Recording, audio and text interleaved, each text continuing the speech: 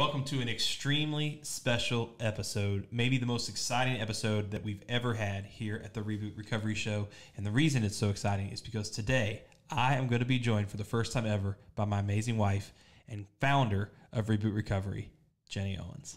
Let's get started.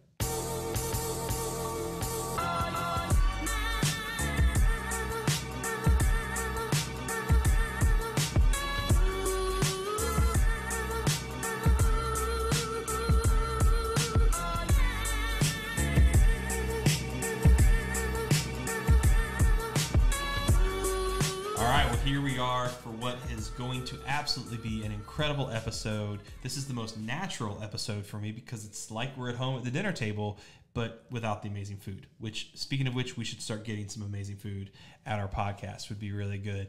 But Jenny is here with me. A lot of you who listen to our podcast know that she is always operating behind the scenes in tremendous ways. And a lot of people don't even know that, Jenny, the idea to start REBOOT actually began with you. And we're going to talk about that a little bit today. But the primary reason that she is on the podcast today is because our book, Healing What's Hidden, coming out through Revell Baker Books, officially releases on September 6th. September the 6th. And so we are very excited that if you listen to this after September the 6th, you can go on Amazon and order it, or if it's before September the 6th, you can go and pre-order it. And when you do, if you do pre-order it, you can head over to healingwhatshidden.com and claim a very cool free journal that we've made that's sort of a companion, if you will, to the book. So, but before we get into the history of REBOOT and all that stuff, let's just talk about this book project, because those of you at home, let me just tell you, we raised 3 young boys together. We lead REBOOT together. We've been married for 16 years to each other. Mm-hmm. And we manage multiple sports schedules, and she has to put up with me. So the point is, we are together a lot. Most married couples have not spent in their 50 years of marriage the amount of hours possible that we have spent together in 16, right? And so I guess the first thing is, why do you do it? Why do you even put up with me? No, I'm just kidding. Why do you even put up with me? But I want to talk about this book project because we had never embarked on something this big before.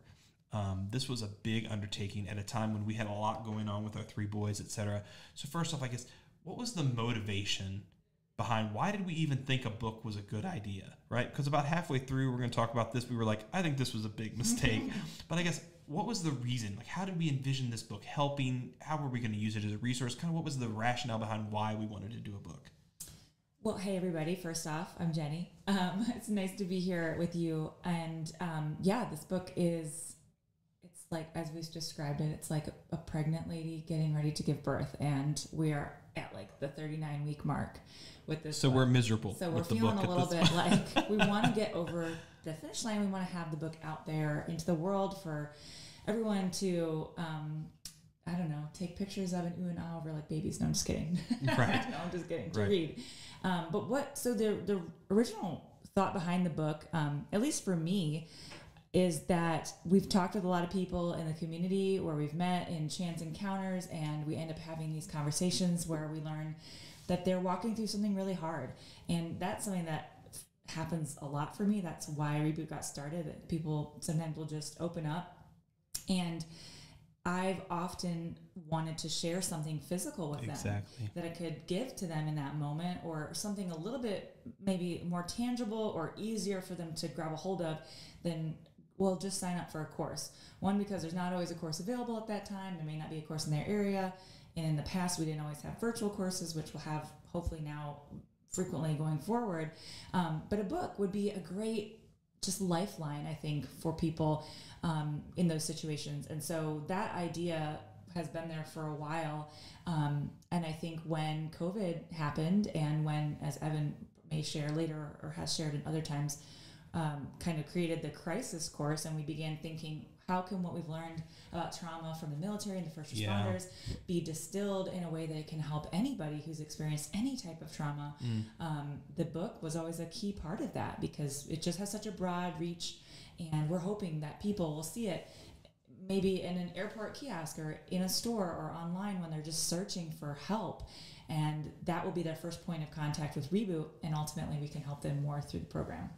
And I think that's the thing, right? I think if you were to ask us, why write a book? What is the goal of the book? Because, I mean, I don't think this is a big secret to everybody. I mean, there's this world of sort of influencer marketing and, building your social and selling books and being best-selling authors and traveling the country speaking. And that's not really our heart and our goal. Matter of fact, I don't like to travel very much. Jenny knows I hate flying.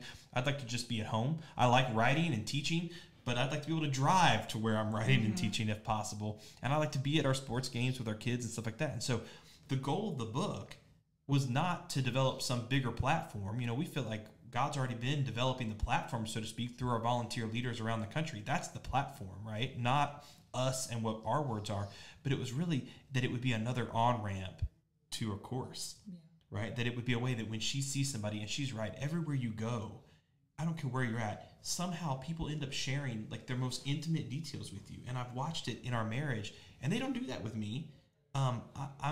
I can go to the grocery store and I'm in and out in 15 minutes. She goes to the grocery store, 45 minutes later, she's talking to some lady about a terrible traumatic experience that she had, right?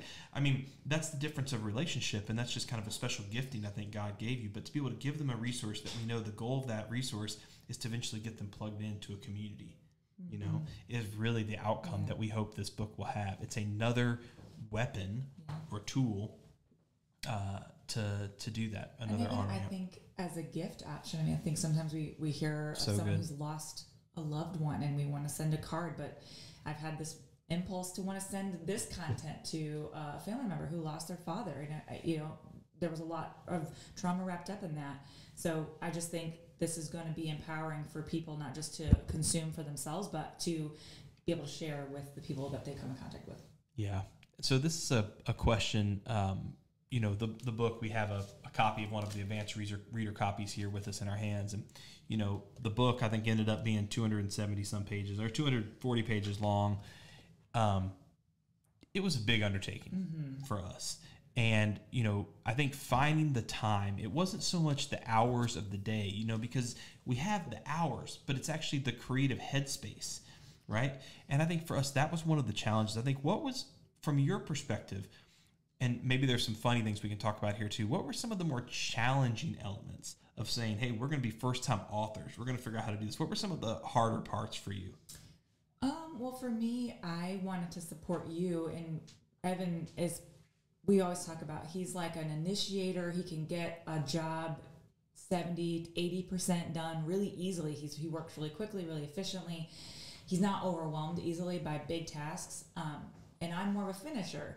So I have a hard time. I get overwhelmed with something that's daunting. But if you give me something that's partway done, I can usually kind of refine it and help improve it. Wow. So I think it was challenging at the onset to get Evan the space to be able to do that big behemoth lift at the beginning to get the book to 70, 80% done.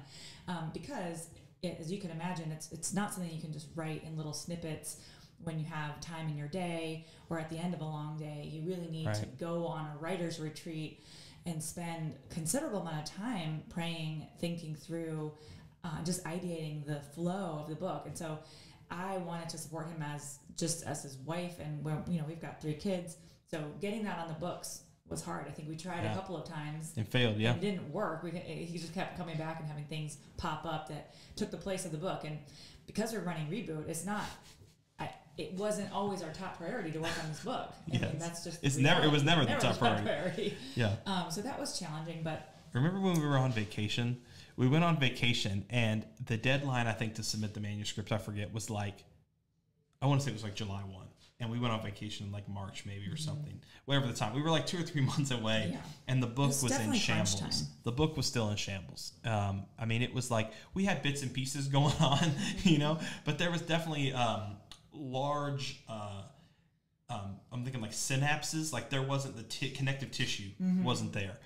And we were on vacation, and it started taking our vacation time pretty much. We were with our kids, and we were constantly talking about the book.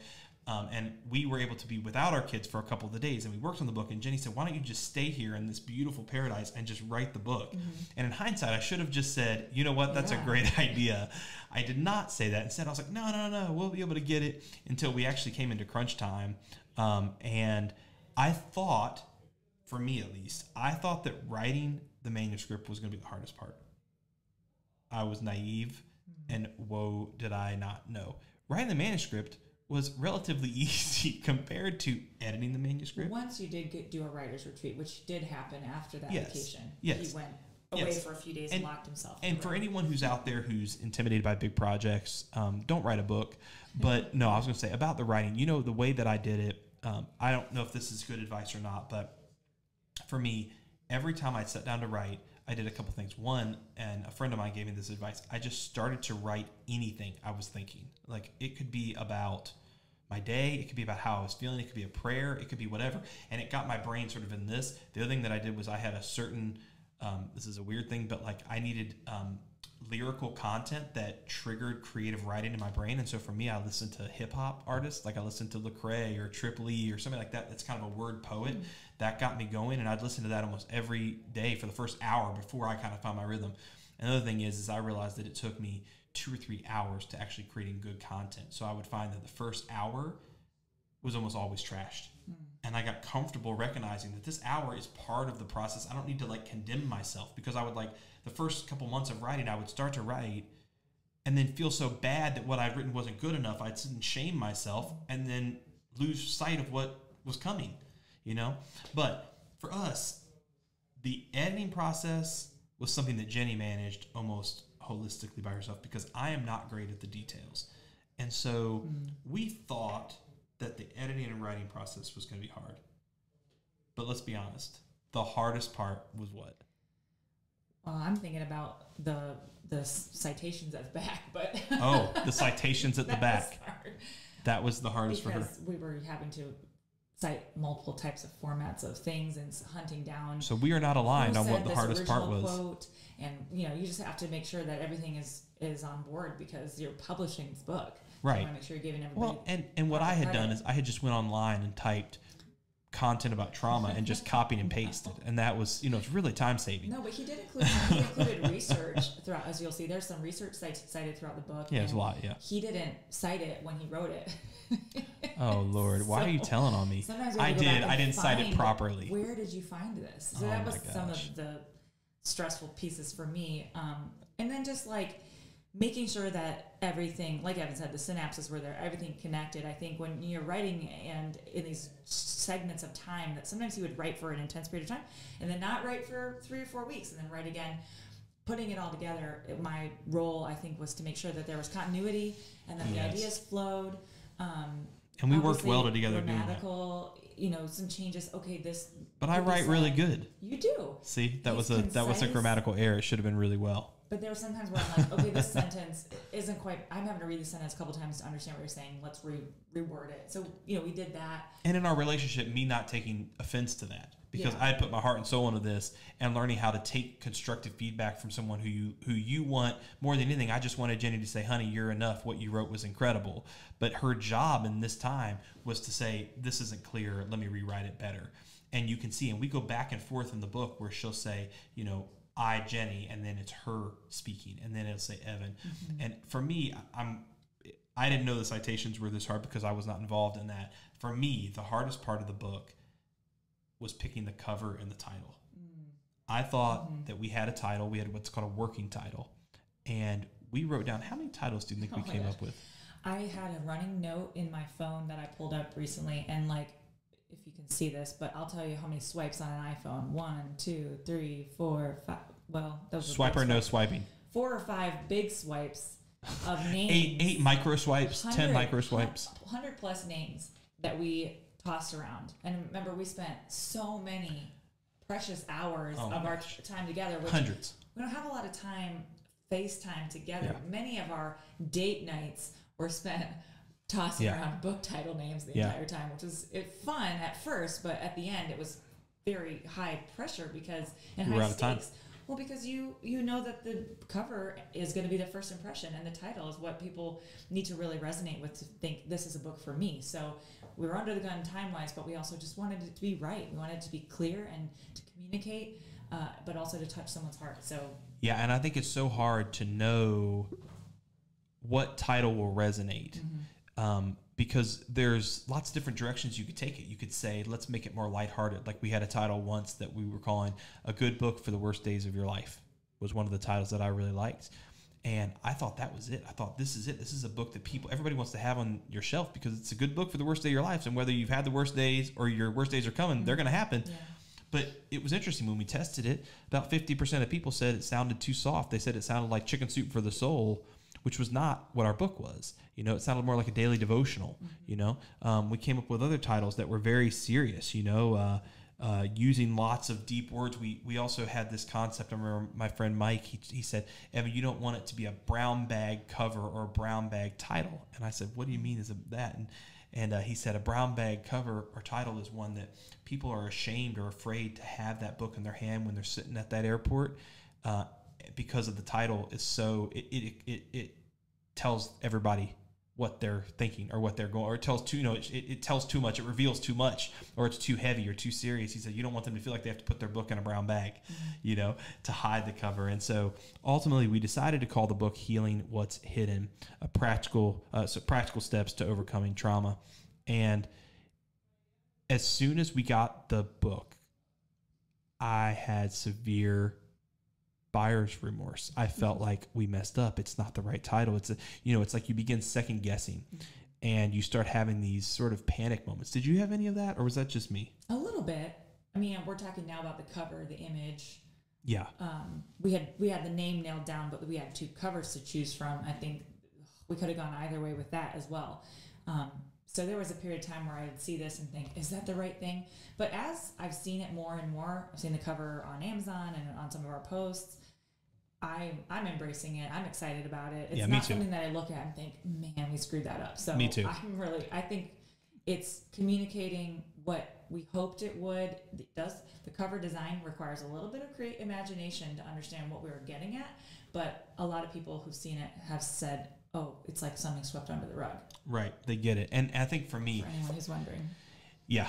And this is, again, just an early rendering. Cover, but I think the point is that I think in the creative process, writing this book, we've done 3 curriculums together, 4, if you count the crisis course. We've done 4 curriculums together, curriculum, feminine, that's Latin. I took 4 years of Latin. Jenny, how many years of Latin did you take? Zip is not a Latin word. And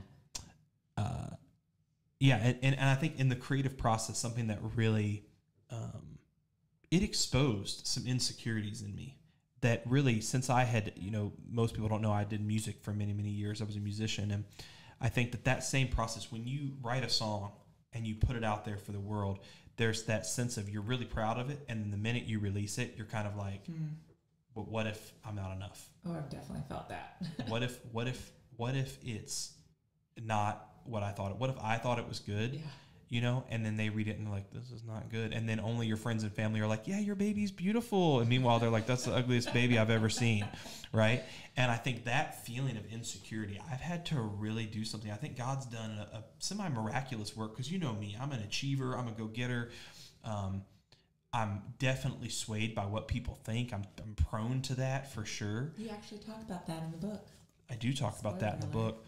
And I think that for me, God has really, through this process, has in many ways delivered me of that, to that I really do feel like I've sort of said, Lord, you're going to do with this book what you do with it. And I've not really pushed it super hard. God's opened doors. He's made ways for some cool things to happen and maybe more on the horizon.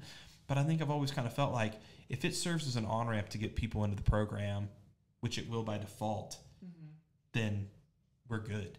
And that's so freeing. But not characteristic of me. It's so not characteristic of me.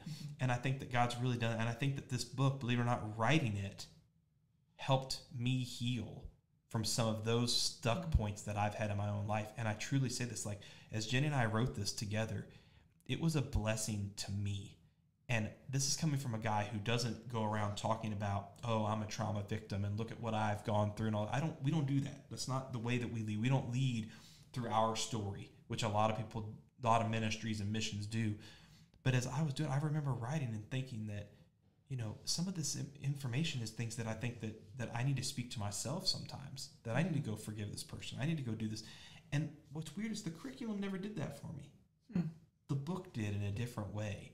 And as you were going back through, I remember reading some of the parts that you wrote. And I want to talk about the part you wrote where you wrote our story. of how we came to build Reboot. And I took a swipe at it, and it wasn't very good. And you said, I think I can write this section a lot better. And so you did that with a lot of the sections, I mean, to be honest. I mean, it was like mine were more like rough outlines. But you went and you told that story. And I'm just wondering, would you mind I would love to open it up.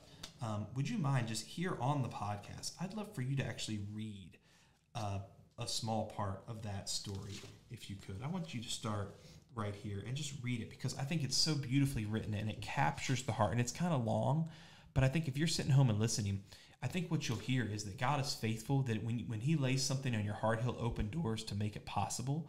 But number two is how Jenny doesn't really get a chance very often to tell her side of the story. She is much more reserved than me. She doesn't live to be on the camera, all that stuff, And I want her to be able to share some of her heart with you, to hear how did we get here? Because Jenny has been such a huge part of the journey. Matter of fact, she is the originator of the journey. She's the OG of all OGs, the original gangster. So, for years they called you J Mama because you gave birth to this movement. That is, for any old Reboot member, J Mama. J Mama. So why don't you read it to us? I, Jenny, didn't know much about PTSD growing up. I'm ashamed to say that I used it as a punchline more than anything. I had a friend in middle school whose dad had served in Vietnam. My friend would joke about how sometimes his dad would hear a car backfire and dive under the table in the middle of dinner. I laughed. I'm sorry that I didn't have more compassion for my friend, who was likely using humor to cope with what must have been a pretty challenging home life, or for his dad, who never truly came home from war. I didn't understand how fighting for your life and watching your friends die could change you in ways he couldn't explain. But when I was a freshman in college and terrorists crashed a couple of commercial airplanes into 2 buildings, killing thousands of men, women, and children, the notion of trauma and its many ripple effects began making subtle waves in my mind. I found myself captivated by the stories of heroism and sacrifice, both stateside and on the battlefield, that dominated the news media. When in my first job out of graduate school as an occupational therapist, I was told that our outpatient clinic was going to begin treating active duty soldiers with traumatic brain injuries, my heartbeat quickened. For some reason, ever since 9/11, I had felt drawn to our nation's combat wounded. This job was literally a dream come true. I immersed myself in military culture as best I could.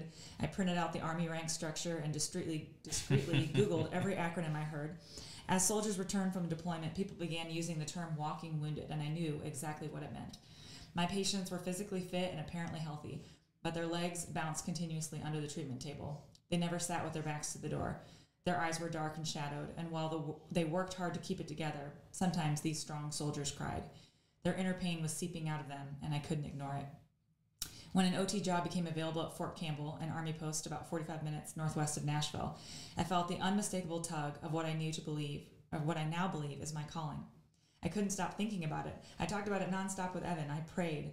I asked God for a sign, and minutes later, pulled up behind a car with a bumper sticker that read, "Go Army." I felt a nervous excitement growing within me. Could we really uproot our lives in pursuit of this crazy dream? I was a new clinician with 0 actual military experience, applying for a job in which I would be helping soldiers return to duty after traumatic brain injury. Driving Humvees, firing M16s, applying tourniquets, navigating with maps and compasses, and so on. All the things a 25-year-old civilian suburbanite female knows how to do, right? But I learned, and not for the last time, that God often uses the extras to play leading roles in his stage. Evan and I moved to Pleasant View, Tennessee, a small town halfway between Fort Campbell and Nashville. He kept his job at a web development company, and I started working at the Warrior Resiliency and Recovery Center on post. Keep going? Yeah, keep going a little bit more. I want you to Here are some things I quickly learned from my soldiers. You don't walk on the grass, you don't show up late, and you don't tell the shrinks that you're having mental problems. The first 2 could get you dressed down in public. The last one could get you kicked out of the military. The PTSD stigma was alive and well. But I wasn't a shrink. And for reasons outside my control or understanding, my soldiers began opening up to me. One sergeant asked, "Is it possible for my soul to die? I know I had one once, but now when I look inward, all I see is a dark black hole." Another spoke of the crushing guilt he felt. "I stepped on the pressure plate. Why am I alive and he's dead? How do I look at his family knowing that I'm responsible?" Another described to me what it felt like to watch the life ebb out of the eyes of a dying Iraqi child as he tried to rescue him from the wreckage caused by a roadside bomb. My heart is heavy just recalling the looks on their faces, silently acknowledging the invisible rucksacks of guilt and shame they carried. I remember the fog of isolation that surrounded them, severing them from anyone and everyone who couldn't understand what they'd gone through, and from God, who in their eyes had turned his back on them. So I spoke up. I began talking to my patients about God's nearness to the brokenhearted. about how he sets the captives free and comforts those who mourn, about the depth of Jesus' love for them and how he wants to carry their burdens and give them rest. It was like they'd come upon a spring of fresh water in the middle of a barren desert. The flicker of hope in their eyes lit a fire in my heart to find a way to continue the conversation for those who are willing to meet at the intersections of faith and trauma and ask the hard questions together. I mean, y'all, that is it right there. I mean, that's it. And that's this book. Even as I hear her read that, I still get the bumps and chills the same way we did when we were driving in that car to Louisville, and it was laid on our heart to do something more than play in a golf tournament, more than make a donation to some military charity. And we were told by everybody, the last thing you need is another veterans charity. The last thing you need is another first responder, another trauma nonprofit. There's too many nonprofits, We were told by everybody that, but it didn't matter.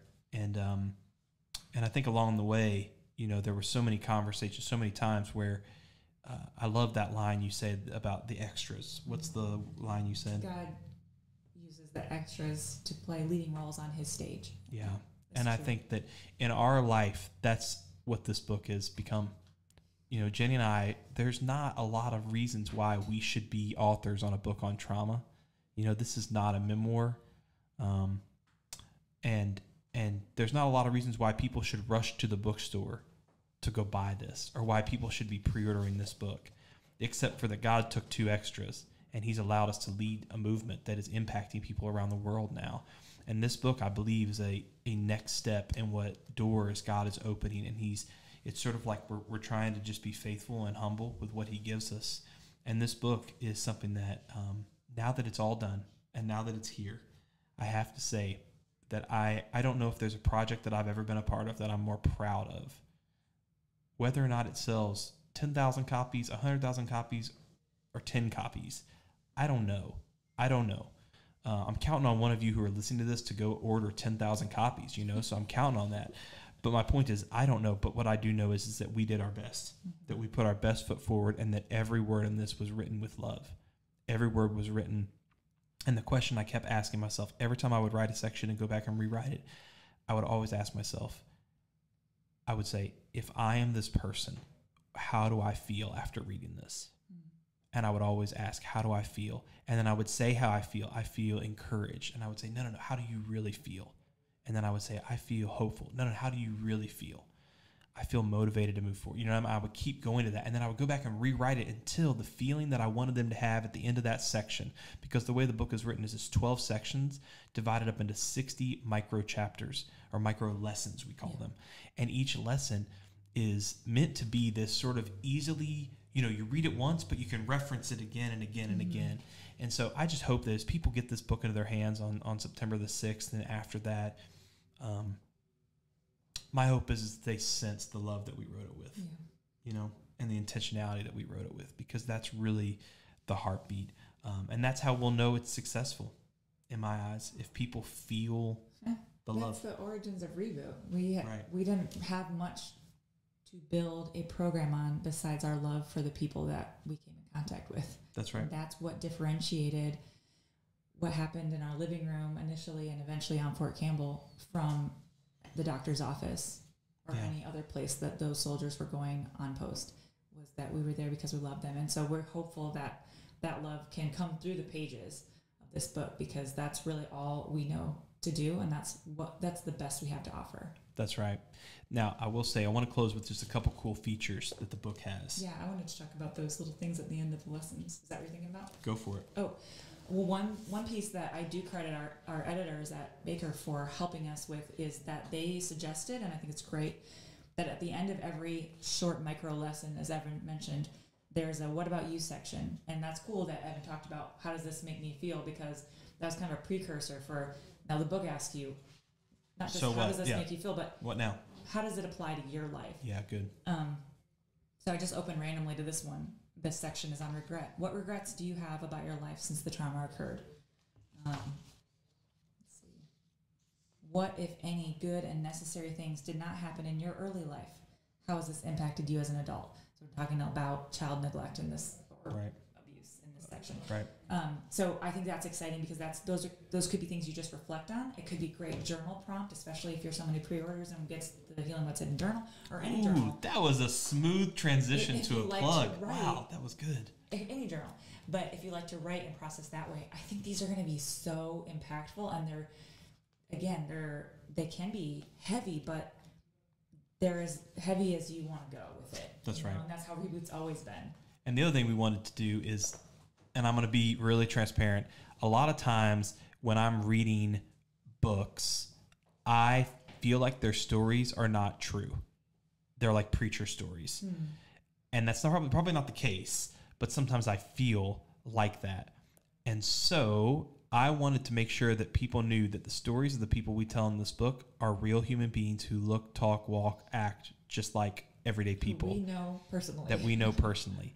And so we included a bunch of QR codes in the book that you can scan as you read it. And it actually takes you to the Where Are They Now story about what has happened in their life over their healing journey. And it's this really unique thing in a book where like you're reading the story of Karen and then you get to go watch a video of Karen speaking to you directly, which is really, really, really cool. I don't know what that is. That's Reboot bleeding into the book. Bleeding into the book, right. Or another thing, we have all these additional resources that we put in the book where we have this QR content and they'll say like, if you want to go deeper on this subject, here's a bunch more content you can go get that's like bonus content at this QR code. And I've not seen that in a book. Maybe it's really common, but I've not seen that. It's almost like a book within the book, a bonus book. So that has been really cool to us. And even conducting those interviews has been like, whoa, super encouraging, you know? So anyway, we've belabored this, but we are really excited about this book, this product, this thing, this gift. And if you would do us the favor of going and ordering the book, Healing What's Hidden, you can get it on Amazon. But then the biggest thing is leaving us a review. It's really important that we have 100 reviews in the first couple of weeks. And the reason is because that is the way the algorithm works on Amazon to help get people resources. And so we don't have any control over that other than just what we kind of put into it. And so if you read it and you enjoy it, please leave us a review. If you read it and you hate it, don't leave us a review. And if you choose to buy it through another seller, it's on Barnes & Noble, Target, through your locals. Baker, I don't know the name of their URL, but Baker Bookhouse. But you can also leave a review on Goodreads. That's helpful to us as well. So if you didn't buy it on Amazon, you can still leave us a review or just let us know what you think. We'd love to hear your feedback. That's right. So again, thank you so much for listening to this very special episode of the Reboot Recovery Show. Hopefully we can get Jenny to come back. I'd love for her to share some of the amazing work that we're seeing, things growing in peer support programs and our research that we're doing. I'd love for her to share some of this, so maybe we can persuade her to come back. But again, thank you for joining us. And as always, keep moving forward as we overcome trauma together. God bless.